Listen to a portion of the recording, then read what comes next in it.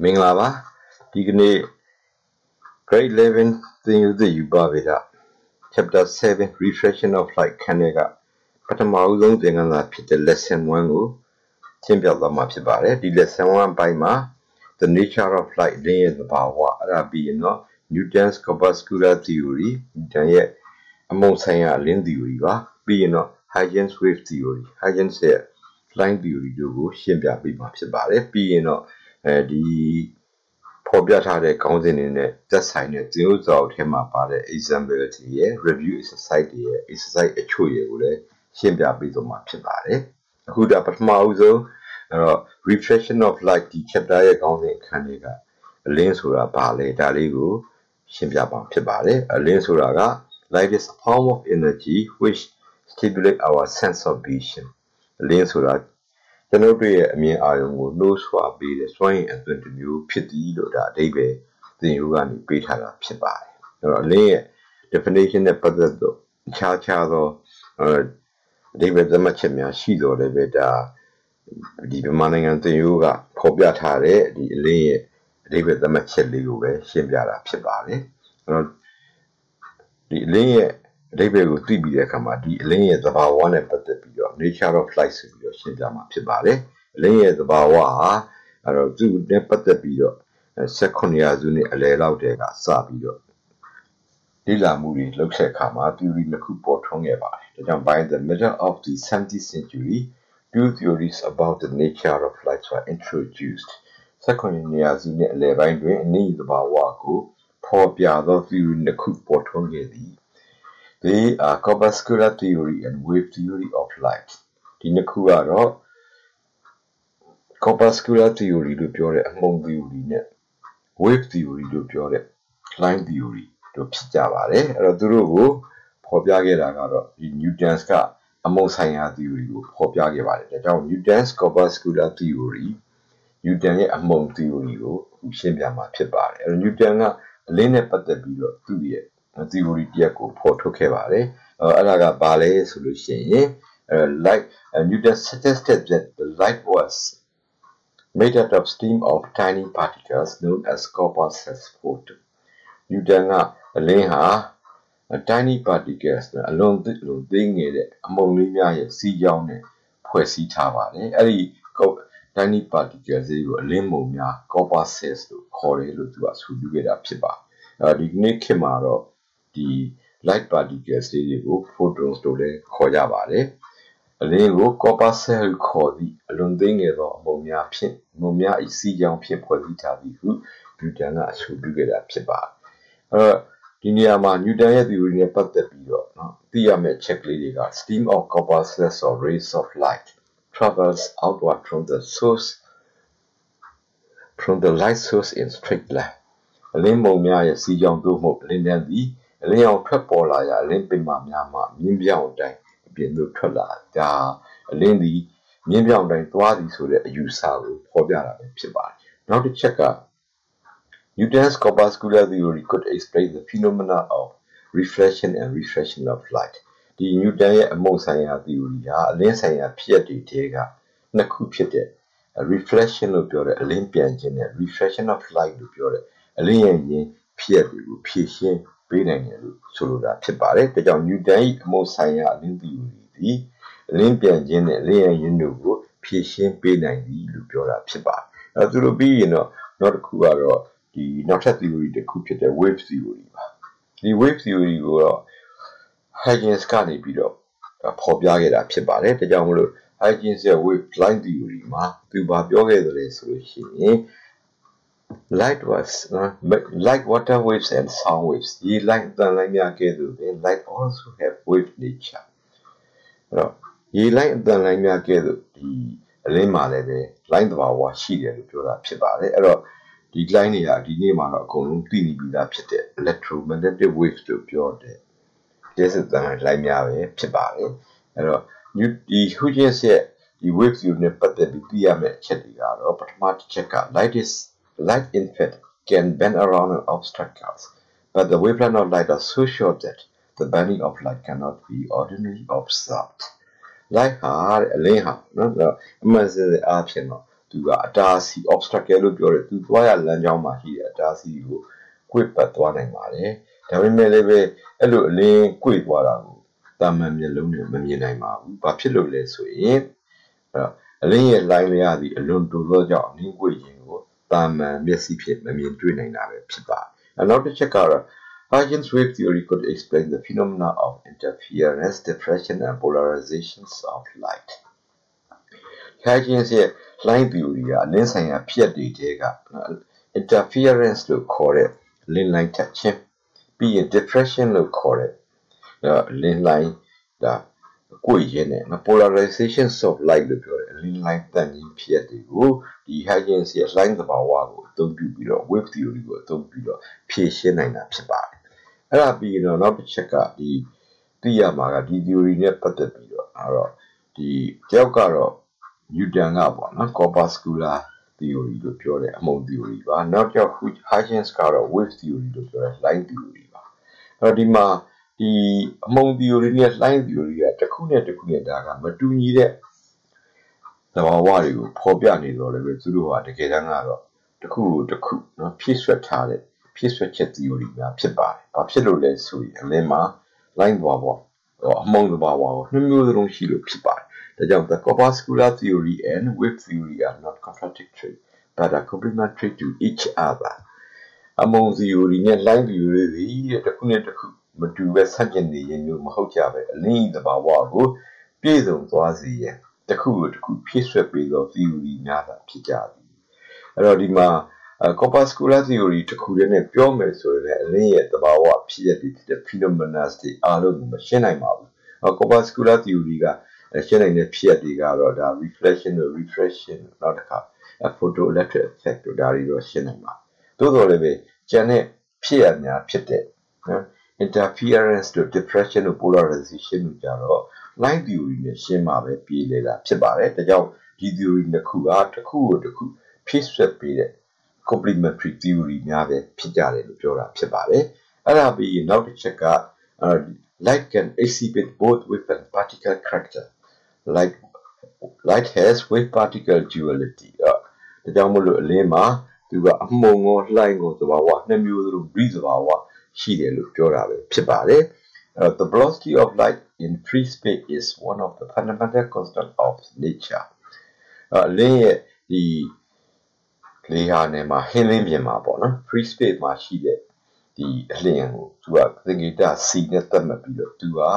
သဘာဝလောကကြီးရဲ့ nature ရဲ့fundamental constant လို့ပြောတဲ့အခြေခံကိန်းတစ်ခုပဲဖြစ်ပါတယ်ဒါကြောင့်ဟင်းလင်းပြင်ရှိအလင်းစီသည်သဘာဝလောကကြီးအခြေခံကိန်းတစ်ခုဖြစ်တယ်လို့ပြောတာဖြစ်ပါတယ်အဲ့ဒါပြီးတော့အခုပြောခဲ့တဲ့ဒီ knowledge တွေနဲ့ပတ်သက်ပြီးတော့သင်တို့စာအုပ်မှာပြန်ပြီးတော့ example နဲ့မေးတာတွေရှိတယ် review exercise တွေနဲ့ဒါလေးတွေကိုပြန်မေးတာရှိတယ်အဲ့ဒီထဲမှာနော်တချို့ကိုပြန်ဒီဘိုင်းနဲ့ပတ်သက်တာလေးတွေကိုအခုရှင်းပြမှာဖြစ်ပါတယ်ပထမတစ်ခုကတော့ example 1ပါ example 1က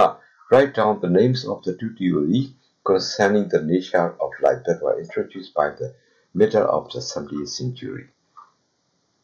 What is the main difference between these two theories လို့မေးထားတာဖြစ်ပါတယ်အဲ့တော့ဒါကတော့ဒီရှေ့မှာပြောခဲ့တဲ့ဒီ18ရာစုနှစ်အလယ်ပိုင်းလောက်ကပေါ်ထွန်းခဲ့တဲ့အလင်းနဲ့ပတ်သက်တဲ့ theory နှစ်ခုကိုနာမည်များကိုချရေးပါလို့ပြောတာဖြစ်ပါတယ်ပြီးရင်တော့နောက်ထပ်မေးခွန်းလေးကတော့အဲ့တော့သူကဒီ theory နှစ်ခုရဲ့အဓိကဝါဟာချက်ကဝါခြားချက်ကိုရေးပါလို့ပြောတာဖြစ်ပါတယ်အဲ့တော့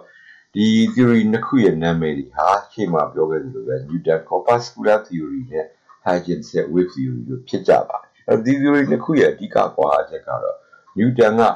အလင်းကို corpuscles လို့ပြောတဲ့ particles တွေ tiny particles တွေအမုံဖြစ်ယူဆခဲ့ပြီးတော့ Huygens ကတော့အလင်းကို wave အဖြစ်ယူဆခဲ့တာဖြစ်ပါတယ်ဒါကြောင့်သူ့ရဲ့ဒီ main difference အနေနဲ့ Newton suggested that light was made out of steam of tiny particles known as corpuscles. Huygens suggested that light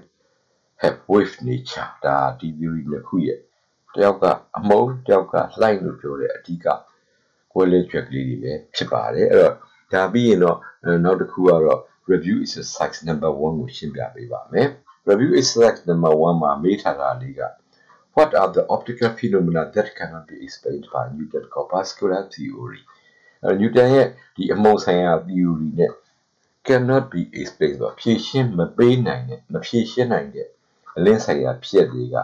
ဘာတွေလဲလို့မေးထားတာဖြစ်ပါတယ်အဲ့တော့ရှေ့မှာဒီ Newton ကရှင်းနိုင်တာကနှစ်ခုအသင်ရိုးကနှစ်ခုပဲပေါ်ပြပါတယ်ဘာနဲ့လဲဆိုလို့ရှိရင်refraction နဲ့ reflection လို့ပြောတဲ့အလင်းပြန်ခြင်းနဲ့ဒီအလင်းရိုင်ခြင်းလို့ဖြစ်ပါတယ်သူကအမုံနဲ့ရှင်းရင်သူတို့နှစ်ခုကိုရှင်းနိုင်ပါတယ်ဒါပေမဲ့လှိုင်းသဘာဝပြုမှုရဲ့နော်ဖြစ်ရတွေကို phenomena တွေကိုတော့ Newton ကမရှင်းနိုင်ဘူးနော်အဲ့တော့ Newton မရှင်းနိုင်တာဒီ optical phenomena တွေဟာလှိုင်းသဘာဝရှိတဲ့ phenomena များဖြစ်ကြတဲ့ဒီ interference တို့ diffraction တို့ polarization တို့ပဲဖြစ်ကြပါတယ်ဒါကြောင့်မို့လို့အဖြေအနေနဲ့ the optical phenomena that cannot be explained by Newton's corpuscular theories are interference, diffractions, and polarization of light. Review exercise number 1 အတွက်ဖြေလေးပဲဖြစ်ပါတယ်။နောက်ဆက်ပြီးတော့ review exercise number 2ကိုရှင်းပြပေးပါမယ်။ Review exercise number 2မှာ why can the bending of light not be seen although the bending of water waves can be seen လို့မေးထားတာဖြစ်ပါတယ်။အဲ့တော့ဒါဟာဒီအလင်းရေလိုင်းတွေ꿰သွားတာနော်သူအတားအဆီးတွေကနေ꿰ပတ်သွားတာမြင်နိုင်တော့လေလေအလင်းလိုင်းတွေဟာအဲ့ဒီလို꿰သွားတာကိုဘာဖြစ်လို့မမြင်နိုင်တာလဲမေးထားတာဖြစ်ပါတယ်ဒါနဲ့ပတ်သက်ပြီးတော့ရှေ့ပါလည်းပဲပြောခဲ့ပြီးသားဖြစ်ပါတယ်အဲ့တော့ရေလိုင်းတွေ꿰တာကိုမြင်နိုင်တယ်ထိုနည်းတူပဲအတန်လိုင်းတွေ꿰သွားရင်အတားအဆီးရဲ့နောက်ကကြားနိုင်တာပဲဖြစ်ပါတယ်သို့တော့အလင်းလိုင်း꿰တာကိုတော့မတွေ့ရဘူးဖြစ်ပါတယ်အကယ်၍သာလင်းလိုင်းက꿰လာမယ်အတားအဆီးတွေကို꿰ပတ်ပြီးတော့လာမယ်ဆိုရင်ဒီနေရာကြီးရဲ့အခြားတစ်ဖက်မှာရှိတဲ့ရာဝတ္ထုများကိုဒါမြင်နိုင်ရမှာဖြစ်ပါတယ်သို့တော့လက်တွေ့အားဖြင့်အဲ့လိုမမြင်နိုင်ပါဘူးအဲ့လိုမမြင်နိုင်တာကအလင်းဟာလိုင်းသွားဝမရှိလို့လားဒီနည်းပြောရင်꿰မသွားနိုင်လို့လားဒါမေးတာပဲဖြစ်ပါတယ်တကယ်တမ်းကတော့အလင်းဟာလိုင်းသွားဝရှိပါတယ်သူတို့ကအတားအဆီးတွေကိုလည်း꿰ပတ်ပြီးတော့သွားနိုင်ပါတယ်ဒါပေမဲ့လည်းမျက်လုံးနဲ့မမြင်နိုင်တာက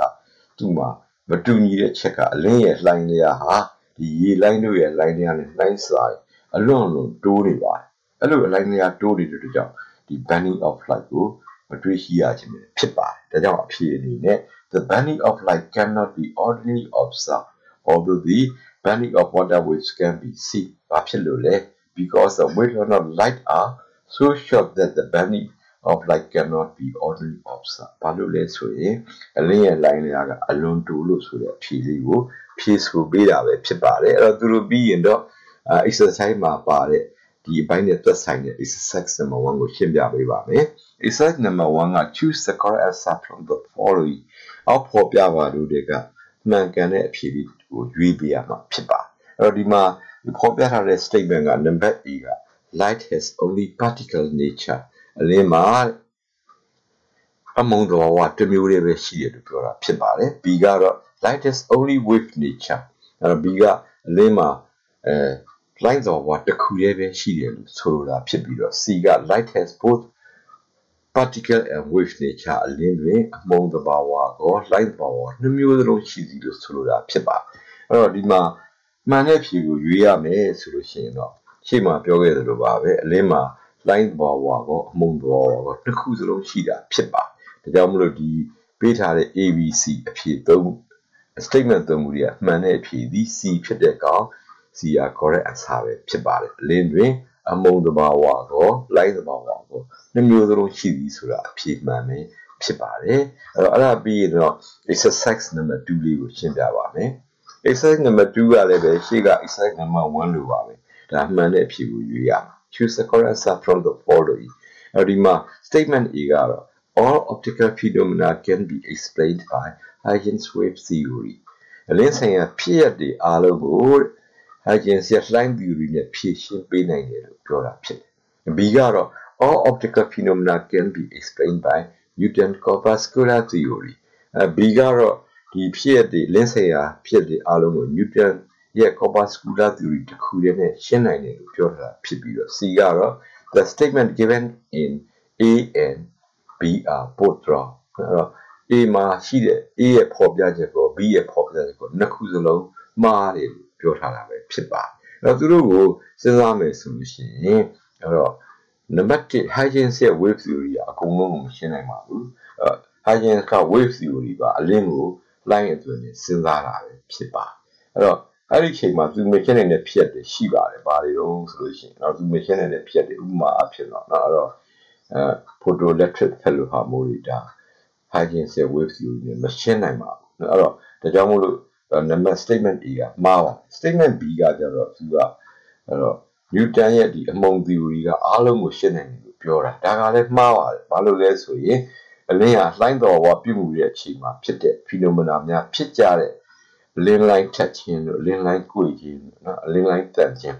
interference diffraction sun polarization ဒါတွေကိုသူက Newton ကမရှင်းနိုင်ပါဘူးဒါကြောင့်မို့လို့အဲ့တော့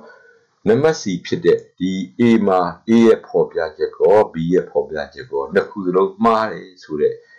ဖော်ပြချက်ကကအမှန်ဖြစ်ပါတယ်ဒါကြောင့်သူ့အတွက် correct answer က C ကိုရွေးချယ်ထားတာပဲဖြစ်ပါတယ်အဲ့တော့ဒီကနေ့သင်ခန်းစာလေးကိုဒီလောက်လေးနဲ့ပဲပြန်ထားပါမယ်အားလုံးပဲကျမ်းမှချမ်းသာကြပါစေ